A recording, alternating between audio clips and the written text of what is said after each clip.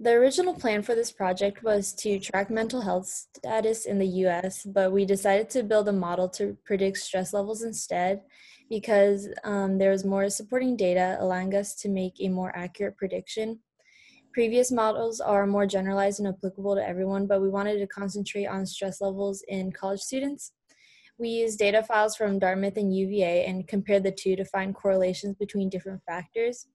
And our model will give an overall mental health score and stress level and give specific recommendations. So I'm going to start by talking about some of the UVA data. So this is an example of some of the data we were provided. Looking at specifically sleep data, respondents were asked, how many days a week do you feel well rested? Is it difficult to handle the amount of sleep you get? Do you feel exhausted? And this is an example of what some of the columns look like. Some of the other variables included perceived safety, GPA, alcohol consumption, mood, and exercise habits. To build the Dartmouth model, we looked at 10 different factors for a total of 25 variables. This is some example data for the sleep factor.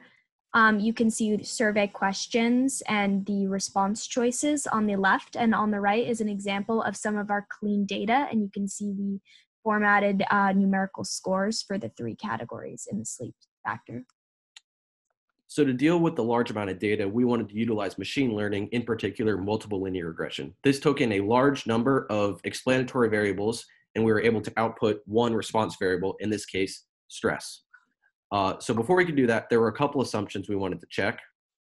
First, we wanted to show that there was a linear relationship between the explanatory variables and the response variable, which is shown by the average residual of 0 across all of the fitted values.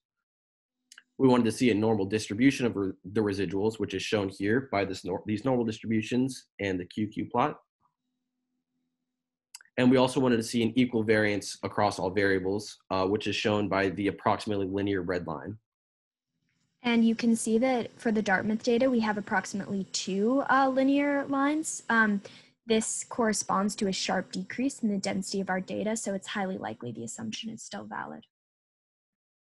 So now to talk about the actual output of the machine learning. These are the models we built. We started off with a model with all variables included, and from there we're able to whittle it down to include only the variables that contributed most to a student's stress level.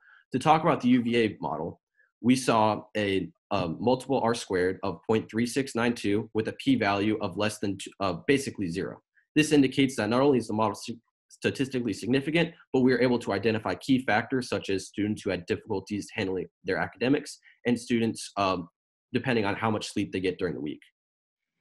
The final Dartmouth model resulted in an R-square valued of 0.7, indicating a relatively strong correlation to stress from the factors displayed. As you can see, how a student thought they would feel tomorrow, whether or not they felt disorganized, and the amount of time they spent working alone were all the biggest influencers to the stress in our model.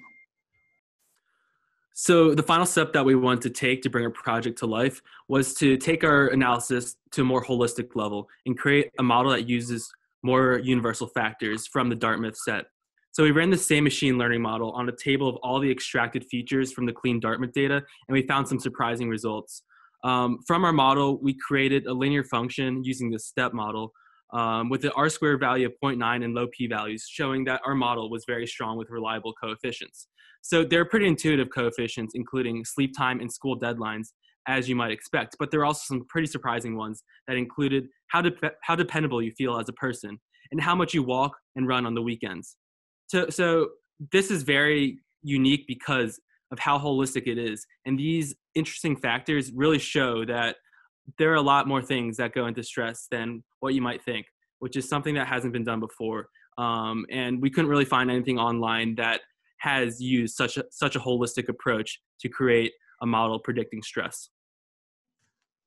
Finally, we asked ourselves how we can use this information to create something meaningful. We decided to create an interactive stress predictor with Shiny and R. These are the questions that we asked, and if you scroll down and submit it, you will be able to see how your stress score compares to the normal stress score of the survey participants. This example shows low stress, but if we change it to, say, less than 3 hours of sleep, and look at our score again, we can see that our mental health score is a lot lower, which means we have a lot higher stress or moderate stress. Suggestions listed below with how to cope with stress.